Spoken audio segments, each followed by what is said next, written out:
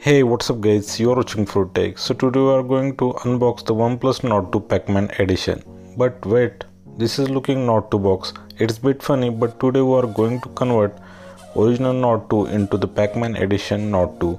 We are going to add all the themes element like the fingerprint animation, live wallpaper, static wallpaper, icon pack, dedicated theme of gallery app, RRO overlays of the PacMan edition Nord 2 on the original Nord 2. This needs the root access, but the icon pack, live wallpapers and the static wallpapers will work on any device. So without wasting time, let's get started.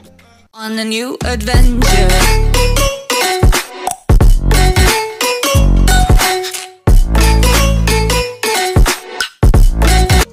So first we will see how root users can do this. Just download the Magix module and flash that Magix module in the Magix app and reboot your device. The only bad thing is that the PacMan edition boot animation is not working here on the Nord 2 phone.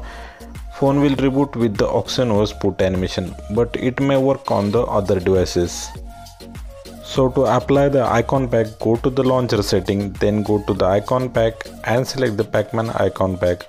So these are some apps icon that got converted to the PacMan theme. OnePlus Gallery app has dedicated icon theme. So now to apply the live wallpaper, just go to the app drawer. There you will see the new app OnePlus Wallpaper APK. Open it and apply the first wallpaper. I like this wallpaper more than any other. It's looking amazing.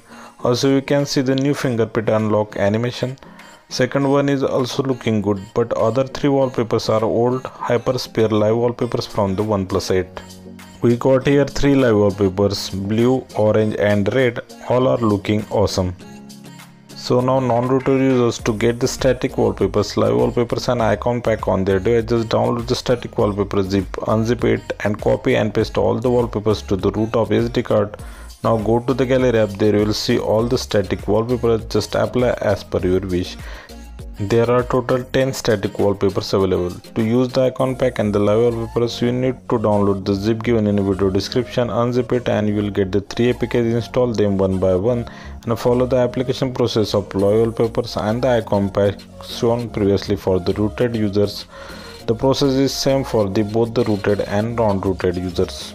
So that's it for today guys. Thanks for watching this video. If you think we help you, please do like and share this video, subscribe our channel and press the bell icon for the notification of our upcoming content.